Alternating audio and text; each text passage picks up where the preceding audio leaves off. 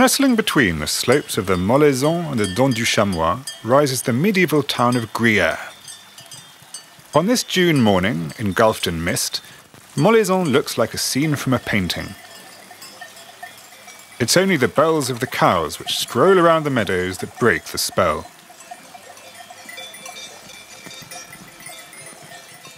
This story begins with those cows and their milk, and our hero is Gruyère, which has travelled and conquered the world. Gruyère is an essential part of Swiss cheese fondues.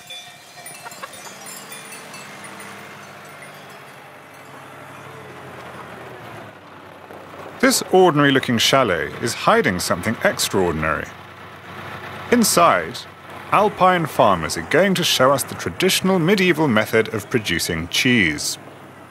First thing in the morning, the farmer pumps the fresh milk towards the copper vat on the first floor. This is the only mechanized stage of production. Everything else is done by hand. Cheesemaker Marc Savary has already lit the fire to start the day's work. He explains how to make cheese.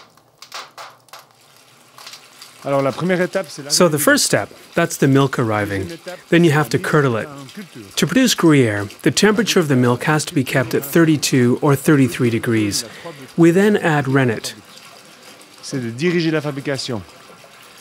Rennet comes from the stomach of calves, and its job is to curdle the milk. When the milk starts thickening like yogurt, it's cut up into pea-sized granules and stirred, releasing whey.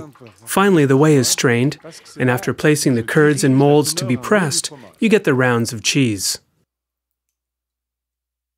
After salting in brine, the cheese, which has been pressed for 20 hours, is ripened in a cellar for 5 to 6 months. It can then be eaten.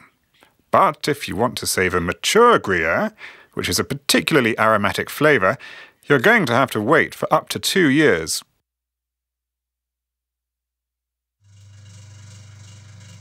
In addition to these small dairies, the town of Gruyères also boasts a modern dairy. Here is one of the biggest ripening caves.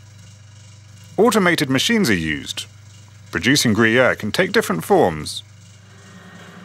In the factory, the robots rapidly turn and massage the rounds of cheese. This keeps them healthy. Every day, the cheesemakers deal with more than 600 wheels, weighing from 10 to 40 kilograms. Strong arms are a job requirement. The mechanized production is practically identical to the traditional method. The only area where machines haven't replaced humans is checking the density of the fermented cheese. A certain density is necessary to produce the wheels.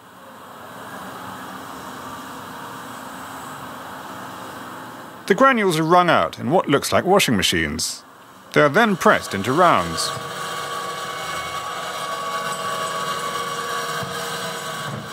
Each round is given a sticker, indicating the date of birth and the name of the dairy.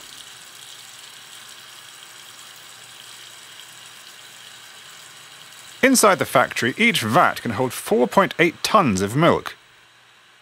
One wheel can weigh around 35 kilos. Months later, the wheels finally end up on shop shelves and in markets, and seduce us with their taste and colour.